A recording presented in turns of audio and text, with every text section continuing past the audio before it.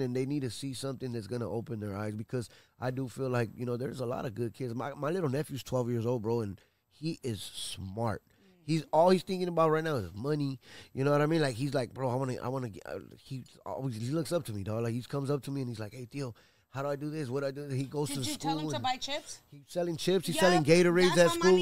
I'm about to buy her make her some candy chamoy apples. The other day he asked me for some chips, and I'm like, well, didn't you just sell yours from yesterday? And he's like, yeah, I got rid of them. And I'm like, so where's your re-up money? And he's like, what do you mean? I told him, you always got to put up your money that you made, and then whatever's left over, then you can go buy yourself some stuff. He's like, oh, I spend it all, Theo. And I was like, yeah, because you're always thinking, oh, my Theo's going to buy me some more chips.